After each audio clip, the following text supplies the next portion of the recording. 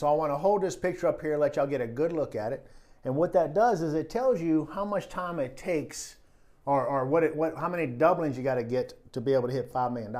So if you took a penny and you doubled it to 2 pennies, then you doubled the 2 to 4, then the 4 to 8, and the 8 to 16. If you did that 30 times, 30 doublings of 1 penny would equal $5,368 or $68,000. That is the power of compounding money. I mean, when you start investing, it's a slow path.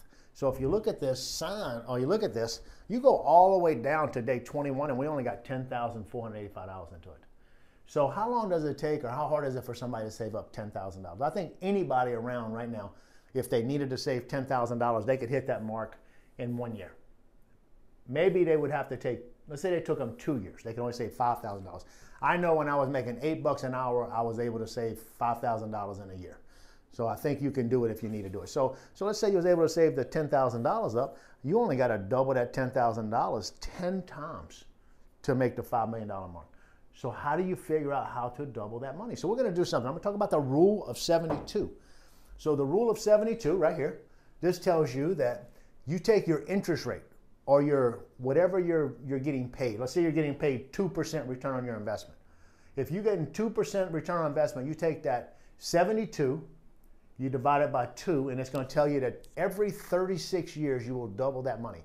So are you going to get rich if you got to do it every 36 years? No, you are not. So let's take that out of the scenario. We cannot work with 2% interest. It does not work.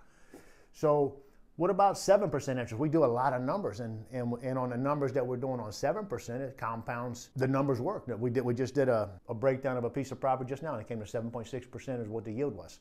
So at 7%, it takes 10 years to double your money.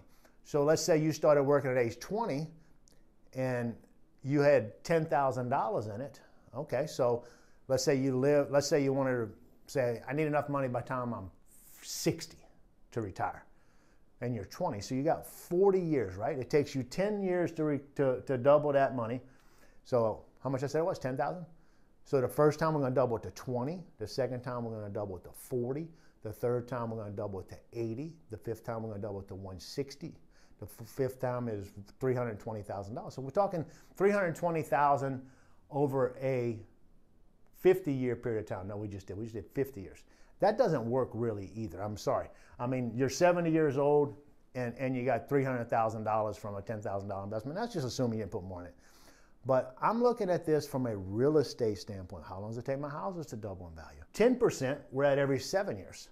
That's a little bit doable. I'm going to try and get 15% because I want to get to where I can double my money at least every 5 years. And I'm going to tell you that is not a hard number to hit, none whatsoever. So if you can double your money every 5 years, then to double it 5 times is really just 5, 10, 15, 20, 25. So you can make that same goal from 20 and be 55 years old with the 360 rather than 60. So we can do that. But if you watch me run the numbers, a lot of times we are well over this 50% mark on our numbers. So it's just understanding how to tell how long it's going to take you to compound it. And then once you realize, hey, I need to be able to do it every 3.6 years, I need 20% return to do that. Can you get that? Yeah. Appreciation, depreciation, principal reduction, cash flow. You can make that happen. But you got to save. You got to save. Don't spend every dollar you make. Save every dollar you can. Thank you very much.